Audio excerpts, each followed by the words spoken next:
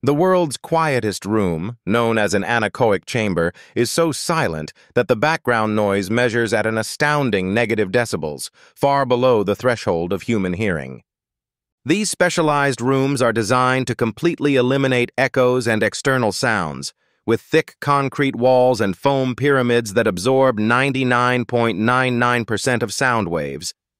Most people can't tolerate more than 30 minutes in these chambers because when external noise disappears, your brain begins to amplify your internal bodily sounds.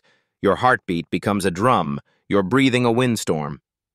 After about 45 minutes, the brain, desperate for sensory input, begins creating its own stimuli, leading to auditory and visual hallucinations as a form of sensory deprivation response.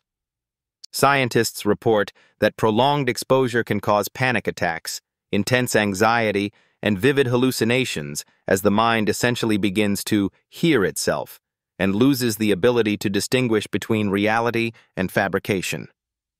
The experience has been described by test subjects as maddening, proving that while we often seek silence, complete absence of sound is something the human brain simply isn't equipped to handle.